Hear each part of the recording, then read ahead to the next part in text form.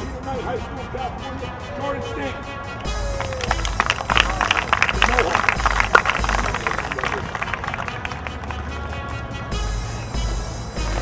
Stanton is our strongest skilled player today. Jordan, you had 24 reps at 185 pounds. Great job in the weight room. Let's talk about your performance and how you've been preparing and really getting ready for today. Well, I've been doing a lot of extra workouts with my team and everything to get ready for this competition, so I think I did pretty well. So it's been my way so far. Now, you also tested really well in your vertical. You had 32 inches on the vert and 9'1" broad, 4.55 in the shuttle, 4.48 in the shuttle.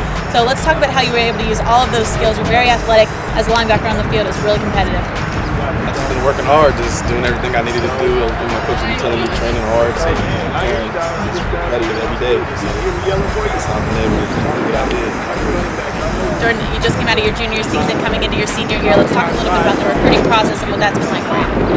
Well, it's been a good process so far. I have a lot of interest from a lot of big name schools so far. I'm a lot off of the University of Minnesota right now. So everything's coming along so far.